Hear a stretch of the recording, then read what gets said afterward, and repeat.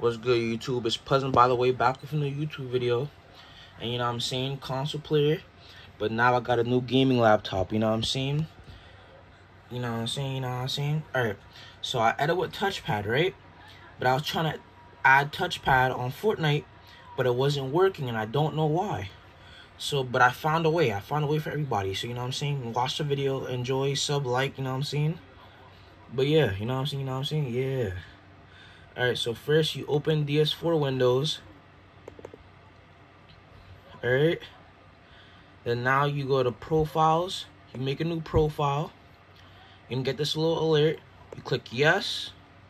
You put it on DualShock 4. And you click Apply. Make sure you have a name. I'm just going to type something random. You know what I'm saying? Alright. So this is a very, very important part of the whole video. This is the whole point. Alright. So you scroll down until you see, where is it? No, you actually scroll up right here. Left touch, right touch, multi-touch, and upper touch. Alright? So whatever keybind on your controller that you do not use, for me, it is down D-pad. Down D-pad, I don't use nothing on Fortnite for it. So it's literally just a throwaway button, alright? And that's what we need. Whatever button that you do not use. Alright? For me, it's down D-pad. So on left touch, right touch, multi-touch, and upper touch, you're going to click them, and you're going to put in the button that you do not use. So for me, it's for D-pad. So I'm going to click down here, down D-pad, down on D-pad. Alright, so now I have all of them on D-pad down. Alright, and you also have to make sure you go to Touchpad, Output Mode, Controls, alright, and then now you're gonna click Save. Alright, make sure on selected profile you switch it to the one that you were using, that you just made. Alright, so for this one it was VHVH, you know what I'm saying? And then now you're gonna open Fortnite. So then now you're gonna open up Fortnite.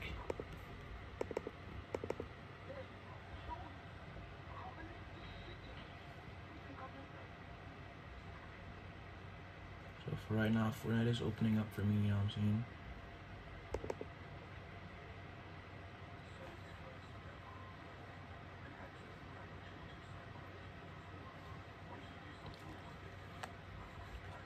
It's a very easy process, so you can be able to edit on Touchpad.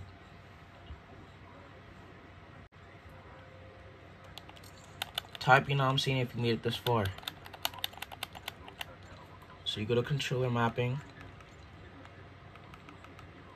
Make sure your thing is on PS4, and then you can update it later. So make sure the controller platform is on PS4. Alright? So now you're gonna wanna go down until you see edit. So I'm looking for it right now. Edit building right here. It's under edit. Edit building. So now I'm gonna show you guys. When you click, hold on. I don't know what that is. Oh wow. Okay. Let me go back to Fortnite.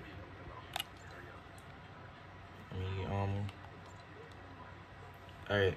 So I don't know what just happened just now, but anyway, you're gonna click edit building. See my controller? I'm about to click touchpad. Clicked it. You see what popped up? It says edit building. You know what I'm saying? Alright, so there's another, you make sure you save. And another more proof, when I click touchpad, it's gonna bring me down. See, look. You see how I was scrolling down? That's how you know. Now let's go into a map. I'm gonna show you guys with me editing on touchpad. I can only use one hand, you know what I'm saying? Cause the other hand is freaking you know what I'm saying, recording on my phone.